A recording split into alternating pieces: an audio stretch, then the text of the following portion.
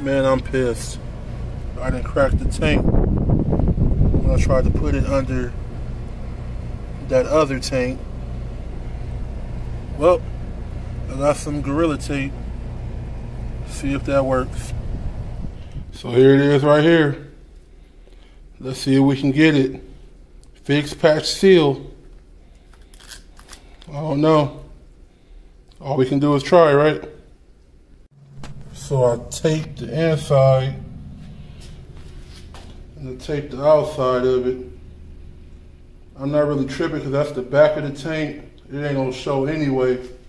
But when I fill it up, I can let y'all see if it hold water. It had a slight drip.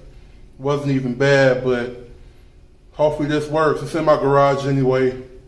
If it leaks a little bit, it won't damage nothing.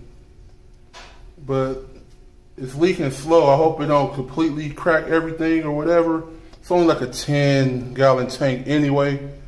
So I think I should be good though, man. But I'll let y'all know. So this ain't no capping. You can see back there where the tape is still on there. But I'm about to get rid of this tank though. It's kind of ghetto-fied with that tape back there, but it's been holding up for months. When I say months, I mean months. So it didn't do the job. But that's up to you if you want to keep it that way. Until next time, gone.